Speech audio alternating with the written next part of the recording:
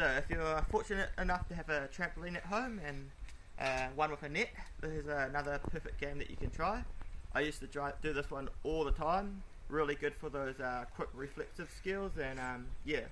If you have a tennis ball, maybe use a tennis ball, because I use a hockey ball, but judging from experience, it's a lot safer and you'll probably get a lot less bruises if you use a tennis ball. So basically what it is, you're jumping around and you hit the hockey ball as hard as you can, and try to trap it, hit it again, or just get out of the way, and yeah, see how you go.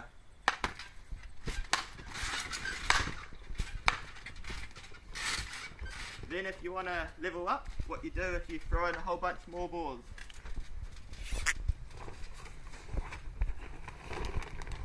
Oh. This is where it gets a bit crazy.